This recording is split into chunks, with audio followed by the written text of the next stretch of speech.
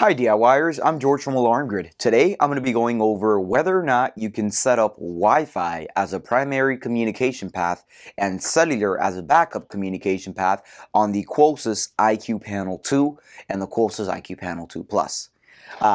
So to start off, the Qolsys IQ Panel 2 actually comes with the Wi-Fi communicator built in and the cellular communicator built in, whether it's AT&T or Verizon.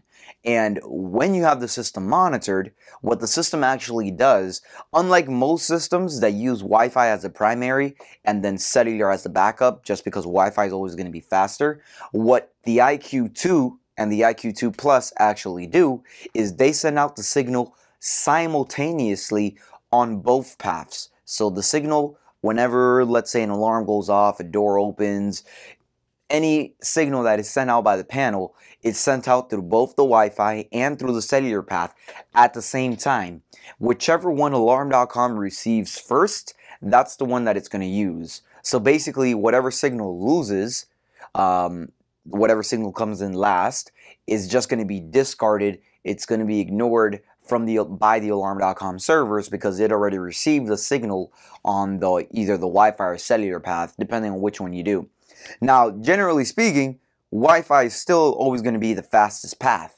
Wi-Fi is pretty much always going to be faster than cellular. However, with the new LTE cellular towers, sometimes LTE might be a little faster than Wi-Fi if you have slow Wi-Fi in your house. So, again, it's just whatever signal that Alarm.com receives first, that's the signal it will use. And in order to get your panel actually signaling to Alarm.com, you do have to have an active monitoring plan.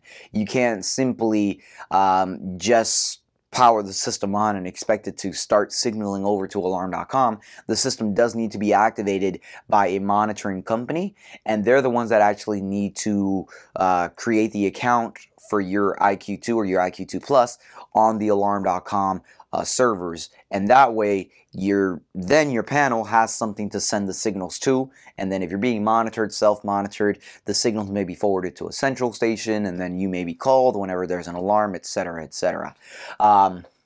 Now, if you are going to be using the Wi-Fi on the IQ2 Plus, you do need to make sure that you have your master code, your installer code, or your dealer code.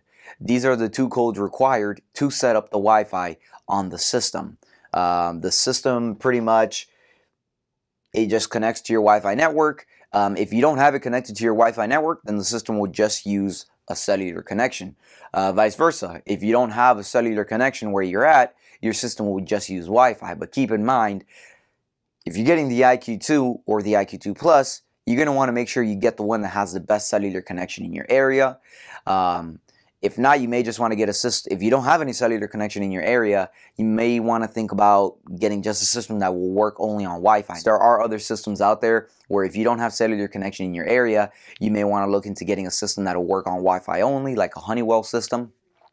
But again, the IQ2 Plus comes with cellular, comes with Wi-Fi already built in. You just have to make sure you get it activated with the correct company and that they enable both paths for you. You can run it on cellular only if you don't have Wi-Fi at the house. That's perfectly fine. You just want to make sure that you have good signal. If you have minimum signal in your house, another thing you guys can possibly do is get a cellular amplifier for the house. Cellular amplifier will actually increase the cell signal strength, not just for your system, but for your personal cell phones or anything else that's using cellular towers or cellular service in your house.